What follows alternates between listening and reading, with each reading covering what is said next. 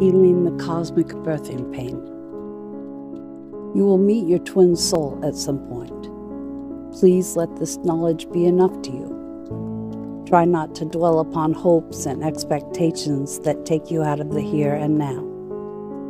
What matters in this very moment is that you fully realize that the love and safety you deeply desire are present within yourself. The key is to realize that this absolute self-acceptance can never be given to you by anyone else, not even by your twin soul.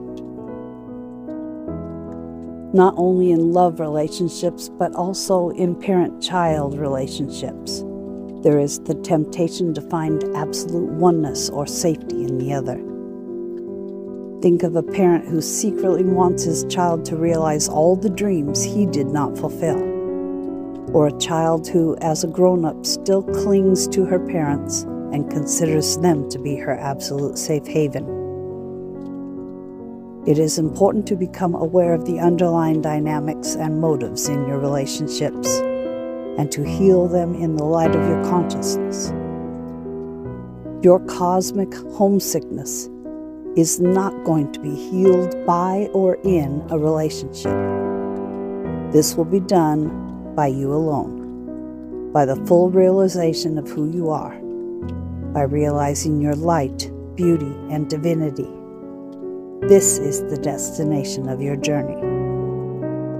Also, you will not return to the state of oneness from whence you came. The blanket of love from which you were born constituted your embryo stage. Now you are becoming mature gods. You will create a field of absolute safety and love from your own heart and allow others to share in this without any conditions. That is the essence of God. Unconditional love that radiates, creates, and cherishes without any agenda, without any calculation. I would like to ask you now to be silent for a few moments and to truly feel your I-ness, your unique being unto yourself.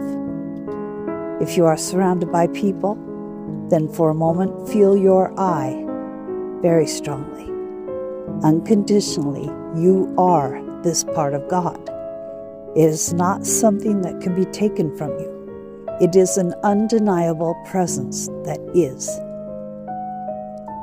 And now feel how this undeniable fact of your I presence can be a source of joy and strength to you. Say yes to the miracle of your own being and embrace it.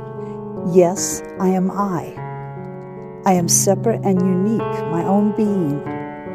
I may connect deeply with others, but also ever remain an I.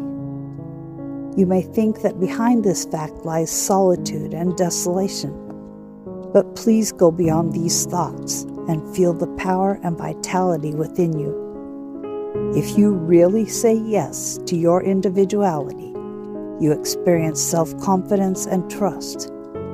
On that basis, you will create loving relationships, and the solitude and desolation will dissolve.